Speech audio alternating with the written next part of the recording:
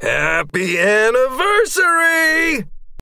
I exclaimed to Father Thomas as I raised a generic grocery store cake. Tonight marked a momentous occasion, and I wanted to celebrate it right. It says, "Happy Birthday, Papa T" on it. After 29 years together, he knew I had chosen the wrong cake on purpose. And Papa T is written with Sharpie.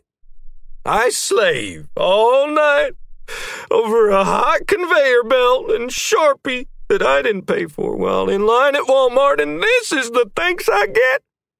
Even though I was overplaying the drama for levity's sake, it still meant a lot to me that this holy man had spent nearly 3 decades helping to guide my soul toward the light. Though it was the wrong cake, I had spent longer than I cared to admit picking out the perfect wrong cake. How did you even manage to use a Sharpie on icing?